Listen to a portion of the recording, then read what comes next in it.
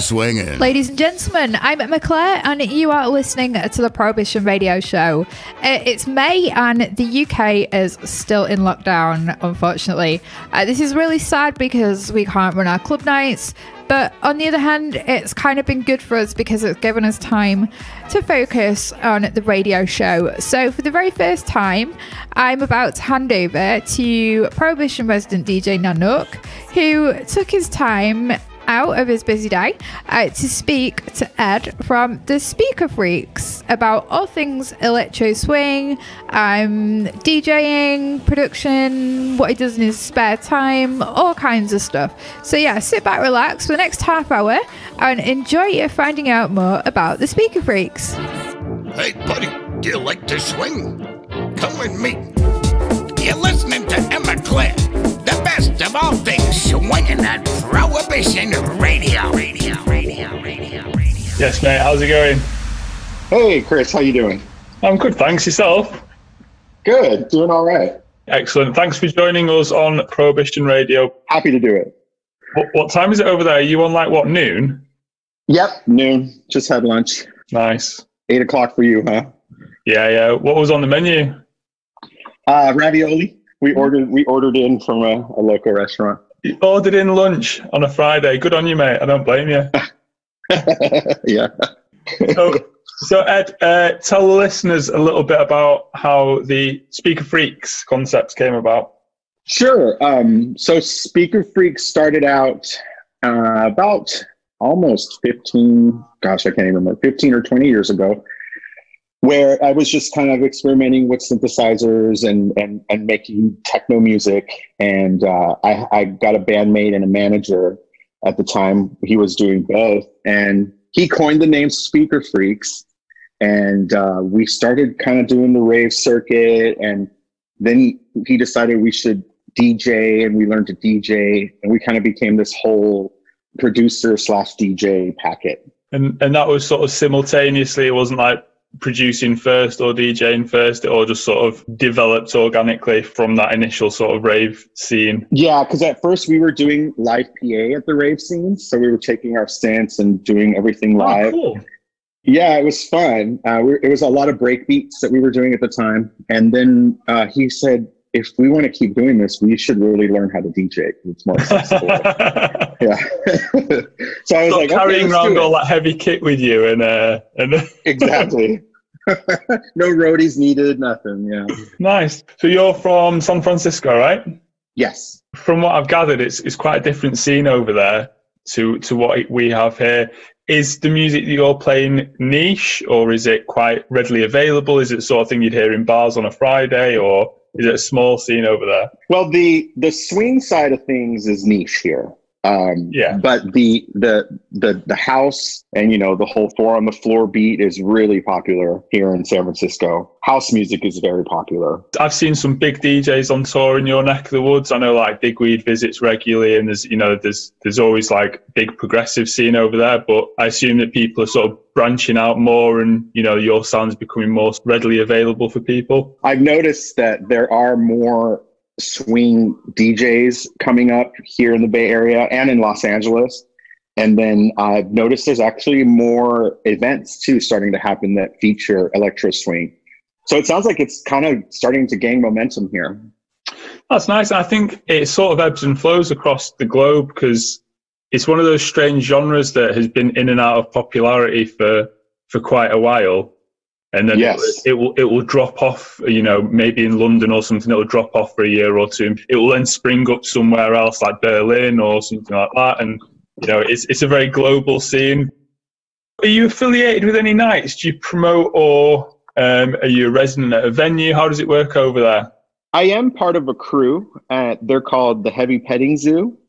Nice. And they're, and their whole thing is they have this cart. It's like a double-decker bus deal, and it's just covered with furry plush animals. It looks wild, and so people can get on top of the bus, and it's like a stage where they can dance and be behind the DJ, and it's a really good production. Yeah, it's a really fun, and we're one of their resident DJs.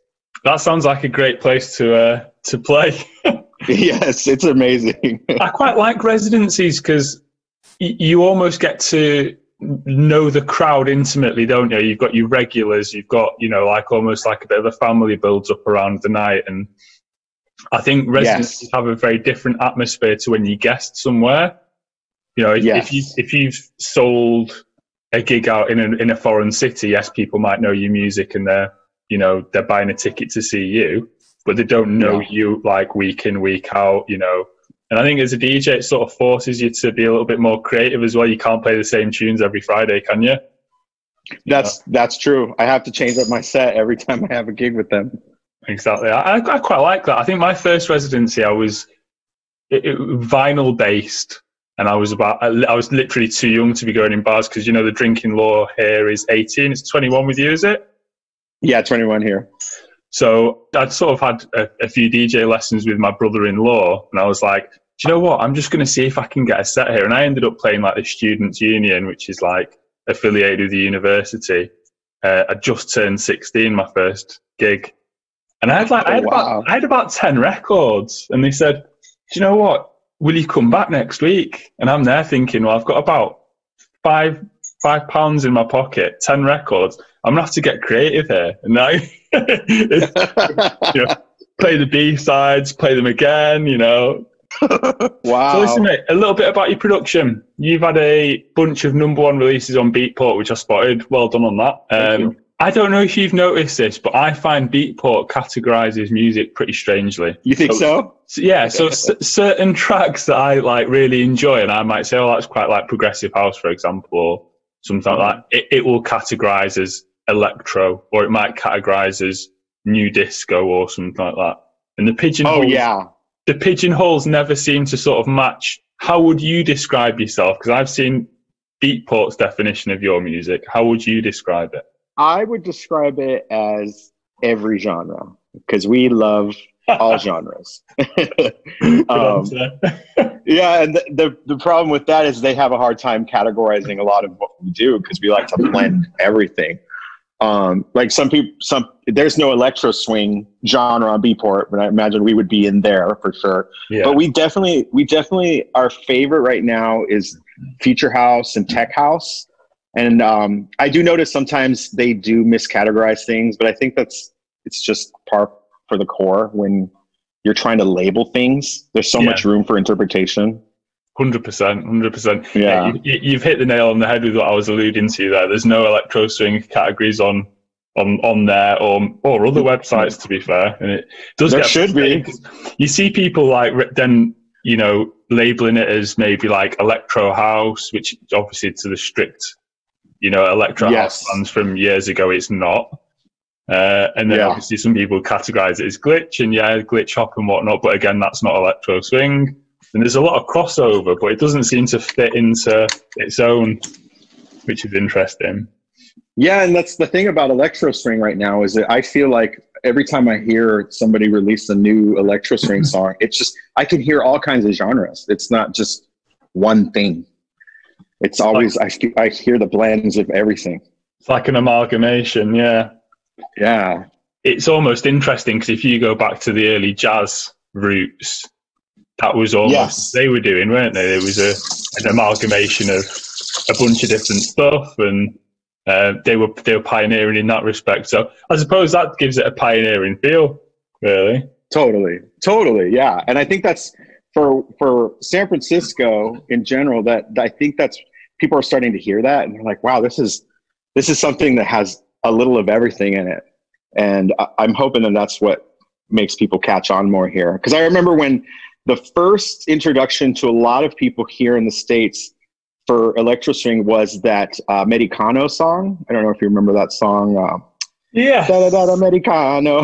Yeah, that was a good singing, mate. Yeah, I remember that. Yeah, and we were all like, "Whoa, what is this?" And we fell in love with it here. But then that was it. There was nothing else that came out after that piqued everyone's interest here on the. Yolanda Be Cool, I think, did that track. I was just trying to remember who it was. That's the one. So, random train of thought. This wasn't one of the questions I'd written down to ask you. Following on from that train of thought, do you think that makes it more accessible when it, you know, if it has crossovers with stuff that people recognise.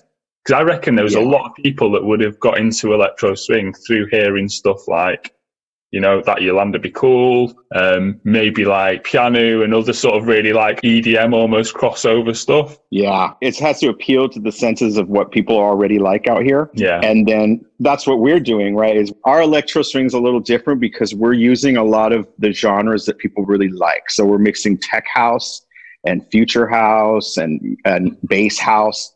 I noticed a lot of other electro swing artists are doing that too, which I think is going to really catapult this sound into more of a limelight. Who are like the big techno artists over there that you sort of, that are popular touring, the ones that are getting like gigs regularly over there? The Dirty Bird crew, Claude Von Stroke, they're based here in San Francisco and they're huge. They're just touring all over the United States. Don't know if they go to Europe or not, but... So less than a week ago, you had a release on Ragtime. Yeah. Banger, mate. Really good. Thank you. I actually missed the release, but I was catching up with it today, and yeah, dead impressive, mate. Good on you. We've had Cat in the Hat play Prohibition a couple of times. I think like maybe 3 or 4 times. And, yes. My label mate. It's quite a distinctive sound, you know, for Ragtime, and you know, there's sort of similarities. I suppose with any label, you know, they want to attract artists and push a certain sort of sound. And I was wondering whether when you set out to contact Ragtime or however they contacted you, did you specifically have them in mind with that production, or was it just something like, I've been influenced by these guys and this is the way we went with the track?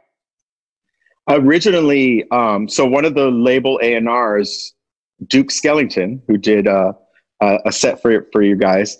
He came up from LA. He lives in Los Angeles. He came up to San Francisco and we had coffee, and he was telling me how we had done a remix of Sing Sing Sing and it got really popular, and that's how they heard of us. And we weren't specifically electro swing. We just dabbled in it. So we had a couple songs here and there that were like that.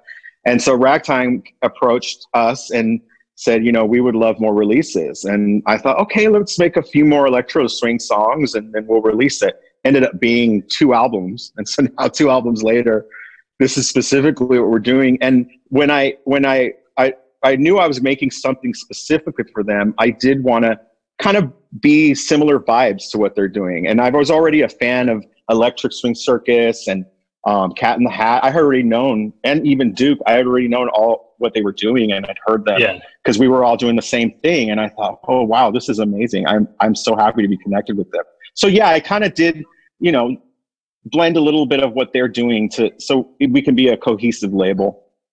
I think that's you've hit the nail on the head there. And I think that labels that have that cohesive sound and, you know, bit of a brotherhood or sisterhood, they have, you know, more longevity. You can sort of almost cultivate a bit of a culture, and people know, right, if I'm going to buy a Ragtime Records track, I know what I can expect. You're not going to buy a Ragtime Records track, you know, and it's going to be progressive house or dub, you know. Right, yeah. You're going to buy it and you know what you're getting, don't you? Yeah, you're not going to get a hip-hop record all of a sudden or something, yeah. Yeah, exactly. Totally. So listen, you had a few upcoming dates in the UK, didn't you? I did, yeah. I assume really that they're no longer happening. Not till next year. Not till next year. I'm sorry to hear that, mate. And I'm sure there'll be lots of people listening to this that are upset to hear you won't be visiting this year anyway. So what's the score then, if you can tell us? Has it been postponed until when this is blown over? Are you waiting to see what the landscape looks like before you rearrange? Yeah, I mean, I'm actually gonna just wait to see what the word is. One of our gigs was with Swingamajig, which is devastating that they can't have their show. Yeah. But we plan on coming next year for sure. Hopefully all this is over by then. I mean, yeah, that's the plan. We're just waiting on the word. I spoke to a few of our crew before making this call. You know, many people were upset that you weren't coming over. So I think when you do make it over, there's going to be lots of people who have been eagerly anticipating it, and we'll just have it twice as hard, mate. Oh, I love that. That would be awesome. It would be my first time ever in the UK. So I'm really looking forward to that. I've never been across the pond either, and at some point I plan to. Listen, let's talk a little bit about your production, because I've had a few questions from some of our listeners. For the geeks out there, what do you use to produce? I use Logic. And are you strictly software at the moment, or do you still include some of that early hardware that, inspired you when you first started? Yeah, for this album, I was able to use my Roland, my old Roland synthesizer, but unfortunately it died halfway through. And so like half of the album has it, and then the rest I had to rely on software synths. Well, some of the emulators, some of the software VSTs, they are getting much better. Like, I remember when the early 303 emulators and stuff came out, this sounded like fake. It didn't have that same sort of depth of sound. But, over the last 15 years, you certainly won't be able to tell the difference unless you're a mega geek, so. Exactly. And with the right plugins, and like, if I use Waves plugins, which emulate that analog warmth tube sounds, you can make it work. Yeah, of course you can. So that was for the geeks. For the creatives, what's your thought process when you sit down in the studio to start producing? Do you just start noodling and banging out noise and see what happens, or do you have like a set workflow? Are you pretty structured? It's it's a little bit like a job, because I'm obsessed, and so what I do it's really hard to peel me away from the studio. What I do typically is I imagine something, or let's say I hear a song on the radio. I'm like, that's a pretty cool song. I want to do something like that. Or I just have an idea, and then I try to flesh the idea out. And it's usually just a melody. So I put a basic beat, like just a kick drum. And then I really focus on trying to make a good bass line and a good melody and do that. But what we're doing now with the electro swing is my bandmate, he's a live instrumentalist. He plays every instrument pretty much.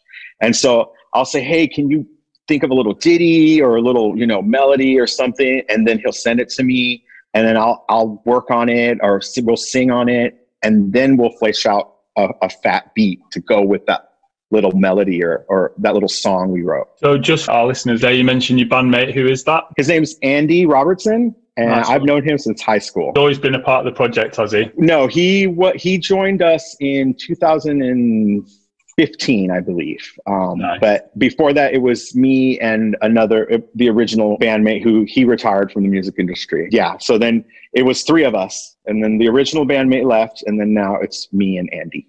Nice. Yeah. So we've had a question come in from Rue, who dropped this on our Facebook page, and she's curious, how do you spend your downtime? My downtime, I think she's alluding to quarantine, but overall, what do you do to when you're not producing? Oh, that's a good question. What do I do when I'm not producing? You just said you're obsessed, so it sounds like you don't do much else. That's why I'm having a hard time answering that. It's like, when I'm sad, go produce. When I'm happy, go produce. During quarantine right now, I'm trying to work on my health. So I'm doing a lot of yoga and just trying to do calisthenics and take care of myself. And then this is cheesy, but I love to build Legos, and that nice. it gives me the same sense of flow like when I'm producing. And so I'm just like making a Lego. I build, like, I just recently built a little bridge of San Francisco and everything. And so that's what I like to do, to kind of step away from the studio. Yeah. I like it, mate. I like it. So another Facebook question that's come in. Steve Ashcroft, DJs under the name Captain Smash. I'm sure you'll see him. He's a regular on the northern scene when you come to UK. He'll probably introduce himself. Guilty Pleasures tune, he's curious. What do you listen to outside of electro swing? I listen to a lot of synthwave and 80s music. Ooh. That was my original love, was 80s music. I remember when I was growing up, it was just, I just loved all that. And especially from the UK, they had the best 80s music. And so I was just loving it. And yeah, electro swing happened because I found an old record at a pawn shop. It was I think it was Billie Holiday or Louis Armstrong. And I remember putting it on the record player and loving that little crackling sound and that old vintage sound. And so I liked swing on the side, but I love synth wave, synth pop, the cheesiest synth pop too. Nice. For me, when I think that era, like 80s synth, it's hard not to get roped into sort of thinking of soundtracks. Yeah. Because there was so many people, you know, doing sort of good quality soundtracks at the time, and obviously with the movie sort of industry being so big in that era, I always think of like John Carpenter, you know, like big sort of synthy original soundtracks. Yeah, I love that stuff. Cheesy synth lines. Terminator had a really good soundtrack in the 80s. That was a good one. Classic. Yeah, John Carpenter was the primo. John Carpenter was the best back then. Yeah. There's so many good films. Yeah. So another question who's come in here from Ben Campbell. He's asked, for your most embarrassing DJ story. It's putting you on the spot, mate, in the firing line. You know, I can vividly remember this, so I can answer this clearly. We were doing the whole gig, and the crowd was pumping, and we were having a good time, and I stopped the wrong turntable. You're not a DJ unless you've done that at least once, mate. Oh, and somebody shouted from the audience, "How embarrassing!"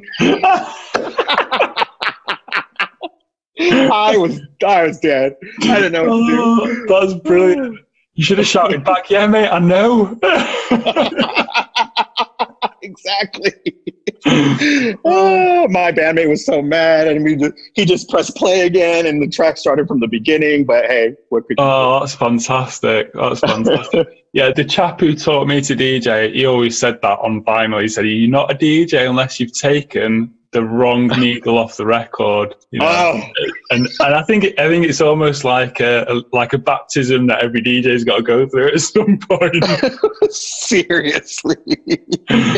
Man. Right, here we go. Last question from Facebook before we move on.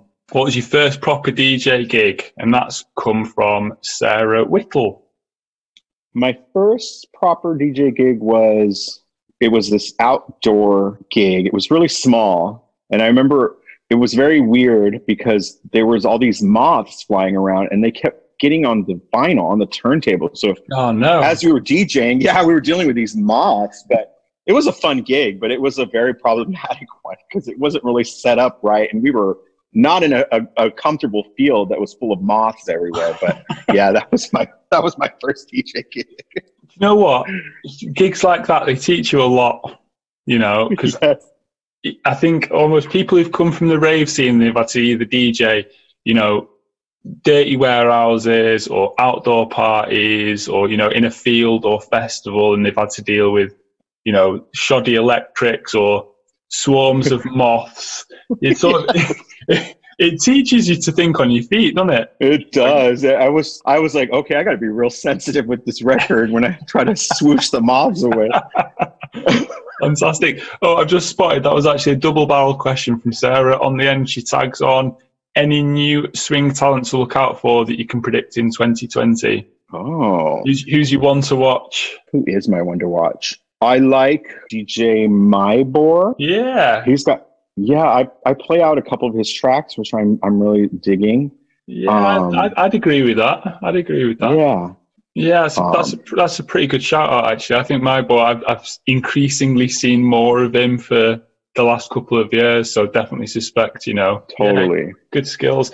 So quick, mate, rapid fire question time. 3 biggest inspirations in life and music. 3 biggest inspirations. All right, let's see here. I'll have to say Martin Gore was a big influence. Edgar Allan Poe was also a big influence. Ooh, yeah, the writer, his book, yeah. Yeah, he's good. And I've actually got his complete works on the shelf next to me. He's amazing. I was growing up, like I would just consume everything he was writing. I just thought, this is so strange and entertaining.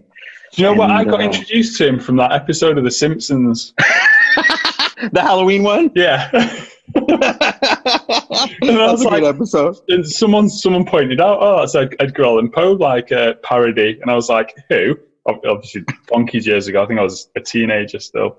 And what his complete works, which I've got here. Yeah. Never nice. And your third one, mate, go on. A third, I'll say my dad. Nice. Yeah. Good choice. He's a hard worker. Do you know what? My mum instilled a good hard-working ethic in me, and I don't think it's something that's to be overlooked, you know? Knowing how to put in a full day work on your passions. It's a big deal. Exactly. Yeah. Right. Rapid fire question number 2. Whiskey, gin or beer? Whiskey. Any favourite? Jameson. Jameson? Oh, Irish. Irish. Yeah, I like that one. Top 3 things you'd never go to a gig without? Without my headphones, without my little, I have a little hand fan because I sweat a lot, and I hide under the decks and then fan myself and then go back up to DJ. And a little towel. And a little towel, good skills. You know what? I've asked that question dozens of times. It's the first time anyone's ever answered a fan. So yeah, you've got a unique answer there. Yeah, my little geisha fan. Little geisha fan. Last question from the rapid fire section. Favorite dance floor secret weapon that you can mention? Charleston Boogie. By Robert Edwards. It's a remix by PISK. Nice. Yeah, that's such a killer remix. I open my sets with that one. I think it's pronounced Pisk. I think it is. I've been enjoying some of that recently as well. Yeah, he's good. Pisk is really good. Part of the Swing Growers, I think, isn't he? Yes, which I recently found out. I didn't know that. Yeah, banging. I'll keep my eyes out for that. You've just volunteered to select my new opening tune for my next set. Thanks for that. Hey, it'll bring the house down. Trust me. You'll love it. So I bet this is going to be hard to pin down, like a standout gig from the last year or two. It doesn't have to be a favourite because I know it'll be hard to pick. But what's one gig in the last year or so that really stands out? I think we did Pride for the first time last year, and it was incredible. It was a sea of people. Yeah, it was in the city square, and they just block out several streets, and it was huge, and there were so many people, and the reaction to the electro swing was amazing. Like, I was so nervous. I thought, oh God, I hope people, because it's just not a big thing here, and it was very successful. I love Pride gigs. I absolutely adore them because, there's almost like they've already let go of their inhibitions just by being there. They're just there to have fun. And really I love it. Down, I love that. It's so good. So good. So, good. So you've done Pride gigs there. Yeah, they're fun. Yeah. I mean, I'm not sure of the scale of them, but Manchester Pride's pretty big. And nice. there's always like a carnival beforehand, and I love the atmosphere in general. It's just fantastic. Yeah, nice. What are your plans post quarantine? What are you looking forward to most? I'm looking forward to. Well, I was planning on touring this album, so I'm looking forward to maybe getting to tour, recovering some of the tour. Yeah, but we'll see. We'll see how long that'll take. Other than that, I really want to see my parents. I've been away from them because I want to protect them. So I miss them and I want to go see them soon. Well, that's the first thing I'm going to do. Yeah, first thing. Fair enough. That's a good answer. And with you having obviously delayed the tour, do we expect more releases coming from you? Have you been hard at work, or have you been taking the opportunity to have a bit of downtime? I've been hard at work. I just can't seem to stop producing. And now that there's this quarantine, I'm going to have a whole nother album ready to go for next year, maybe. Like an animal. You're going to be touring with like 3 albums that haven't been heard yet. Hopefully.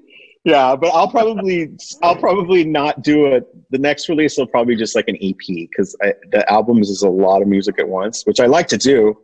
But since I'm making so much now, I'll probably kind of just put them out little by little here. I like your logic. So that's all that we've got time for. There's not much left to say other than thank you for taking the time to talk to us. And maybe if you want to give a shout out to where our listeners can hear your tunes, where they can catch you up on social media. Oh yeah, we're pretty active on Facebook. So it's just, facebook.com/Spekrfreks. Our name is spelled different. But if you Google, we will link that. We'll link that. Oh, that's right. Yeah. And yeah, that's pretty much it. I mean, we're not. I'm kind of active on Twitter, but not as much. We mostly use Facebook. Yeah, that's the preferred choice. And then I welcome everyone to listen to us on Spotify or Apple Music. those are the best places, I think, to hear us. Happy days, mate. Happy days. Well, listen, thanks for taking the time to talk to us out of your busy production schedule.